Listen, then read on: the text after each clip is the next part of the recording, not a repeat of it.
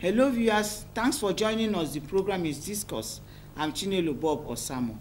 Our guest today is Chief Edwin Clark OFR. He was Commissioner for Education in the Midwest state. He was equally Commissioner for Finance and Establishment in the same state. He was a federal minister under Gowon's administration. In the Second Republic, he was the Senator of the Federal Republic. He is currently the leader of the South-South delegates to the Confab. We'll be discussing resource control and much more. Don't go away, we'll be back after this. Chief, thank you very much for joining us. Yeah, thank you.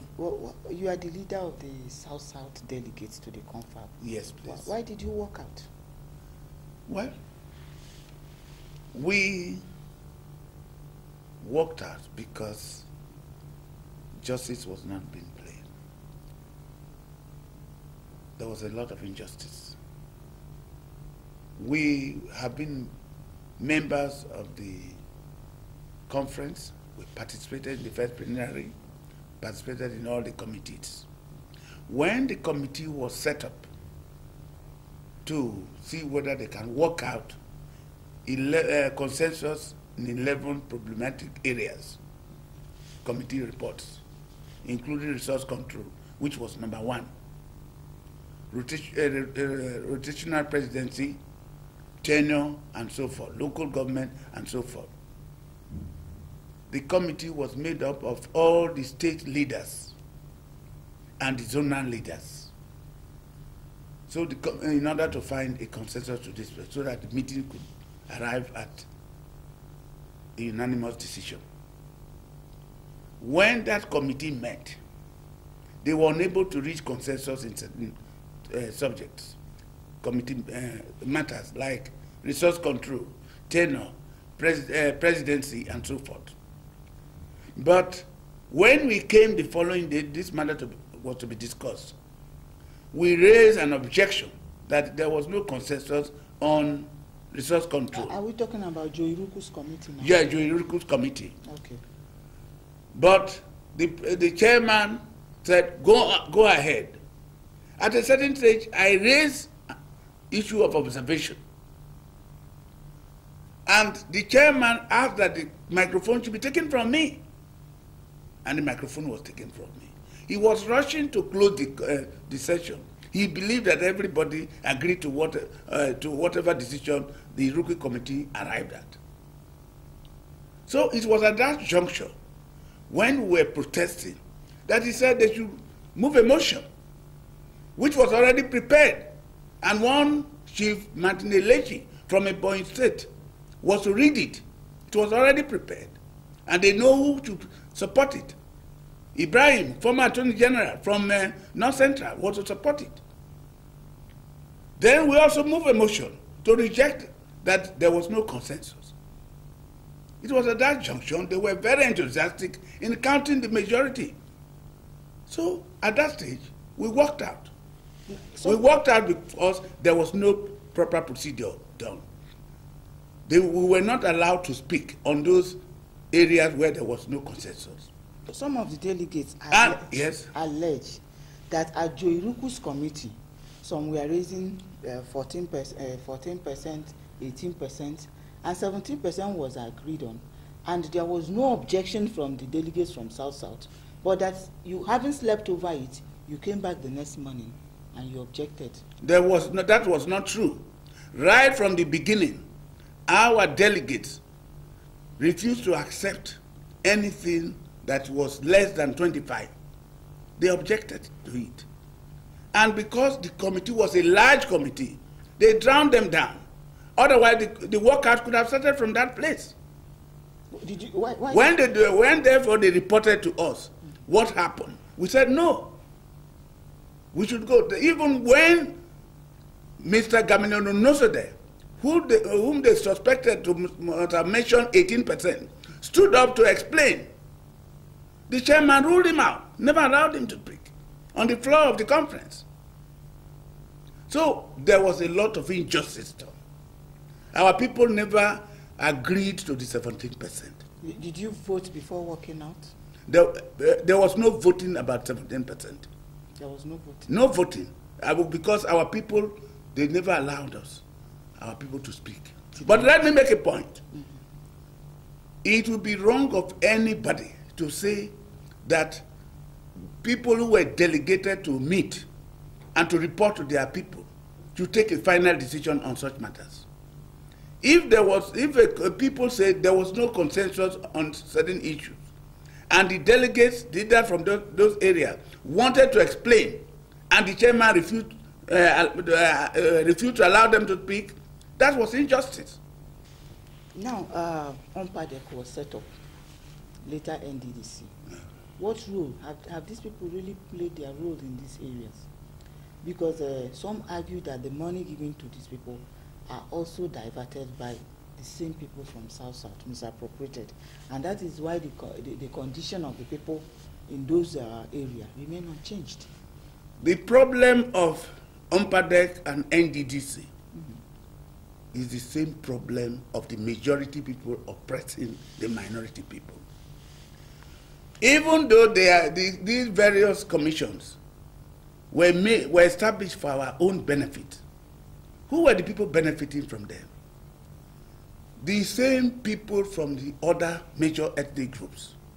All the major contracts were awarded to them. They never went there. For example, the son of one of the presidents of this country in those days was awarded a contract. He did not visit the site, but he was paid upfront because of his father. Which of them? The president? Abacha, the late General Abacha, son, whether it's Ibrahim, got a contract for a foreshore wall in one of the riverine areas. He was paid 500 million naira. He did not visit the site, and he collected the money. Nothing was done. Nothing was done. I can go on. Even the secretary to the federal government at that time, they all got contracts. Some of the governors in the north today, they became rich from UNPADEC. They were forcing our people to give them contracts. All the major contracts, we were impoverished. Nobody empowered us. So when it was not properly funded. So when the DC was founded again, I reported to Mr. President on the 8th of December, I'm sorry, on the 31st of December, 2002, that the presidency has started again to take all the major contracts from our people. Our people were being made impoverished. At a meeting we held with him, he sent for the chairman of NDDC, Ogochukwu, Chief Ogochukwu, sent for the managing director. They came to explain. So we agreed, okay, no more of such contracts should be awarded again to people, mainly to people outside the zone, because they do not understand the problems of the area. If they were awarded to experts from outside, one can understand. One could understand. But future contracts should be awarded to our people. What is happening today? The major contracts again are being awarded to people, particularly from the north, the west, and some part of it to the west, to the east. So we are left with nothing. We are being treated like colonized people. We are part of this country. No one is senior to us. So that is the problem. So those now NDDC is being underfunded. They cannot perform their duties. They threaten them with sack and all sorts of things if they don't award them contracts.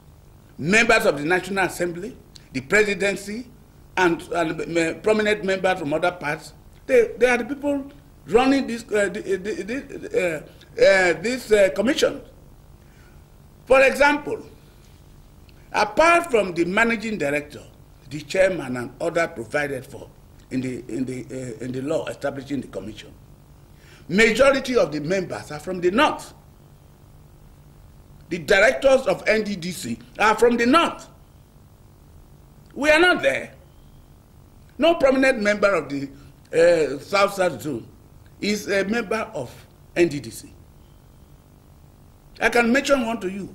Chief Nadama, Alaji Nadama from Sokoto is a member. There are others. Even the supervising council, which the governors are members, the two members outside the governors of the South are all from the North. So what are we talking about? We are being treated like people who have been colonized in their own country. You take our oil away. You do everything. So the issue of our people are corrupt. It's not different. After all, the same late Abacha took away our own money, $1.2 billion.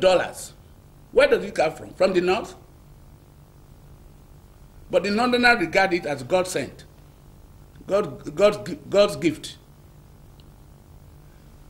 Professor Yadudu was a member of Abacha's government. He was the legal advisor. Did he not know that Abacha was corrupt? Was taking our money? Why this question of saying that the South people are corrupt, they use the money, they don't use the money? Let me say this. If the South people are the governors are receiving 8 billion or 7 billion, nobody outside the South has a right to ask them to account for what they spend the money for. Similarly, the man who is receiving 1 billion in Yobe or wherever he is, we have not asked him to account for what he does with the money collected from our own area. They pay nothing. They contribute nothing to the national coffer. Northwest, 0%. Northeast, 0%. North Central, 0%. Southeast, 2.5%. Southwest, 3.6%. South, 91%. You don't contribute anything, and you are asking me that you want to give me 17%. This is our anger. The arrogance of the Northerners must be called off. And the time has come for it to be called off. Yes, the papers contain so many stupid and irresponsible statements allegedly made by Alhaji Umar Diko, a good friend of mine. I understand he said that we are afraid of our youths. We cannot control our youths.